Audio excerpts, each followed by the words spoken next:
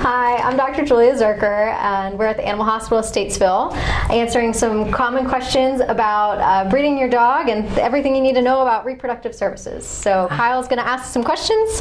What's the first one? What do I need to know if I want to breed my dog? Good question. So if you want to breed your dog, biggest thing to consider, which may be the next question, is the health of the dog. You want to make sure that your dogs are both, the male and female are both healthy and able to have a pregnancy, and that you are ready to have puppies and prepared for complications that may come up along the way. That's both in workload and financial responsibility. Yes. It can turn from kind of free to lots of money in no time. Yeah. Okay. Unfortunately, if an emergency comes up, it can be a cost situation that is worth considering beforehand, so that you're not stuck at an emergency clinic and surprised. Right. You don't want to have to make bad decisions about your dog because of financial reasons. So, what is the most important factor when considering canine reproduction? And you kind of touched on that. Yeah, just the health of the dog, making sure that they're healthy, they're up to date on vaccines to pass to the puppies or titers, heartworm test is negative, and that they have the best shot at getting pregnant and carrying a healthy pregnancy to produce healthy puppies. Are there, this is not in her question list here, but are there any things that your dog might have that you would not want to pass on to on to other litters? That is a great question.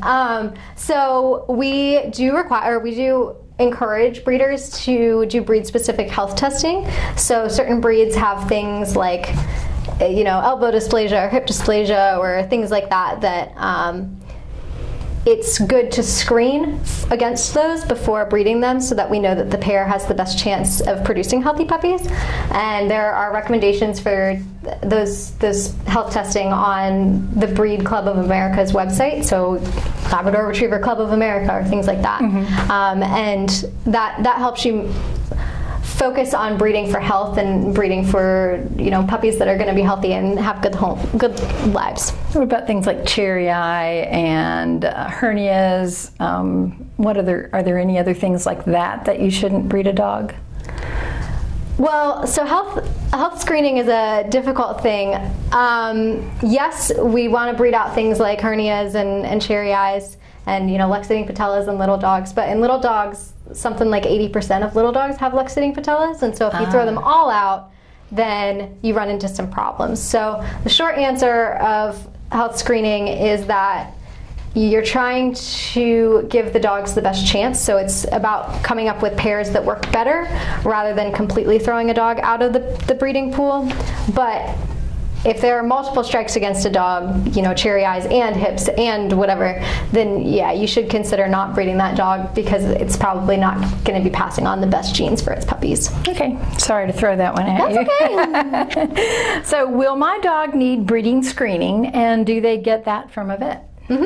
So that's partially like what we just talked about. So we do OFA hips, elbows, cardiac, pen hip, thyroid, I don't know, a bunch of other ones here, but those are strongly encouraged for the breed. But then we also do a pre-breeding exam. So within 30 days of when you're planning to breed, just checking over that the dogs are healthy and ready to be bred, and that we can touch base on what the breeding plan is for them.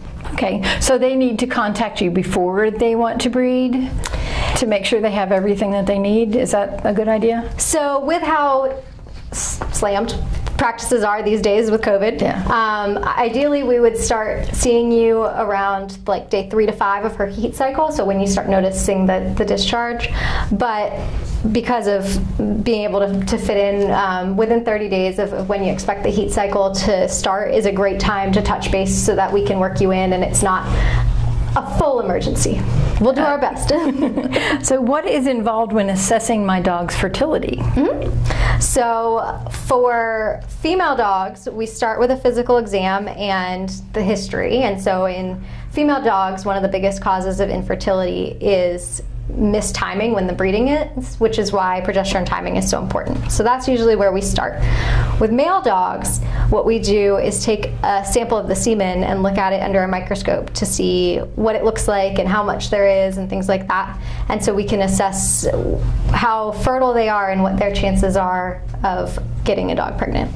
Okay, and it talks about shipping here. I'm not sure what they mean by that. Those are other things that are a little more complex. You can do things like test shipments if you're shipping semen across the country to make sure that when it gets where it's going, it's still alive.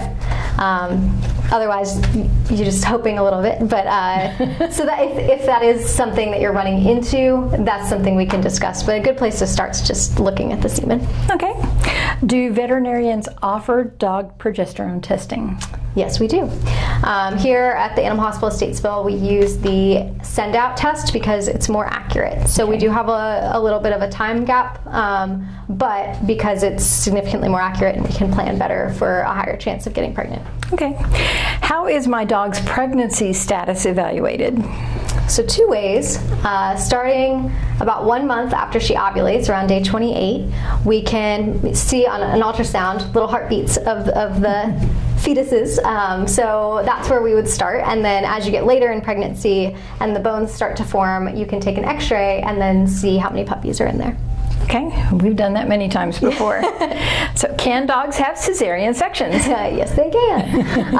Yeah, so some dogs need it, and you know it's an emergency situation, and you're having, you know, a puppy is stuck or there's some complication that requires an emergency C-section, and then some we schedule. So for instance, some of our smushed face breeds, our brachycephalic breeds, some of them need a little bit of help delivering puppies, and so we'll plan that and just plan there'll be a C-section so that it's safer delivery.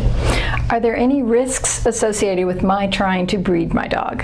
Yes. Yes, so breeding is always a risk. I mean, even pregnancy in humans has complications.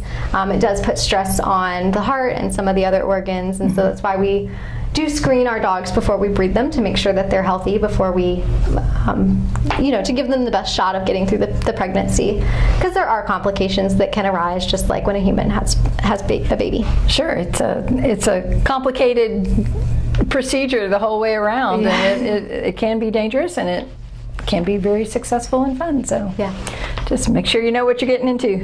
So we're always here for you if you have any questions regarding the reproductive services for dogs. Just give us a call. Thanks.